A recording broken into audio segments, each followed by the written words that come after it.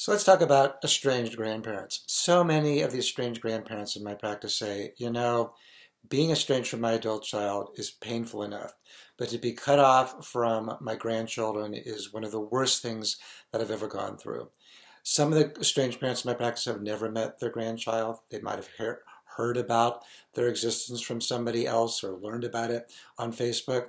Others have been very dedicated, involved grandparents. Maybe they were taking care of their grandchildren multiple times a week until there was some event or occurrence happened or some kind of misunderstanding or conflict, which caused the adult child to say, I'm cutting off contact with you and I'm cutting off contact with your grandchildren as well. It's not typically stated that way, but often parents will say, well, can I at least see my grandchildren? And typically the adult child will say that, we're a package deal, which I think is tragic because there's ample evidence that a good close relationship between grandparents and grandchildren is not only good for grandparents in all the ways that seem kind of obvious, but also it's good for children's cognitive and emotional development. Secondly, more typically, at least what I've seen in my practice, is that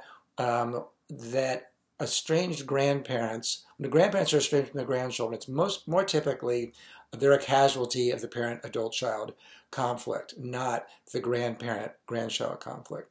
Now, sometimes it happens because the grandparent is not able or willing to accept the limits that are imposed either by their adult child or by the spouse of their adult child. So I think if that's been the case for you, you need to, by way of repair, make it clear that they're the parents. They get to set the terms of the relationship, that you're sorry for crossing their boundaries, that you want to work on having a relationship both with them and their children in a way that feels respectful of them and their boundaries. The topic of boundaries is incredibly an important one to have, and particularly for today's adult children. So you don't act like there's you can have a separate relationship with your grandchildren, because typically that's not the case. And some adult children feel really offended by that, kind of like, oh, you just care about my children, you don't really care that much about me. So I think you want to make it clear that your goal for repair is really for both.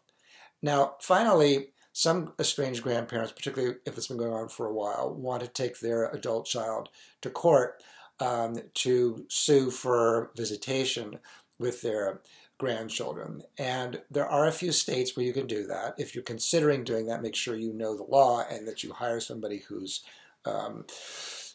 sophisticated in those laws. There was a Supreme Court decision, Troxel versus Granville in 2000, which basically said that parents have only parents have the right to make that determination, that grandparents don't really have that kind of right. So you'd have to have a very strong legal case. A, and B, you probably are going to have to give up, if you're going to take your kid to court, on a later reconciliation, because most adult children find that so provocative. So it would be the last place that I would go, and I wouldn't go there unless there had been years and years of your trying, and unless there was a really good case for a potential reconciliation. But in general, you want to see if you can solve it in every other way before going there. And it's most typically around the issues around respecting boundaries and limits, or addressing the other complaints that your adult child or their spouse have, which may have absolutely nothing to do with grandparenting.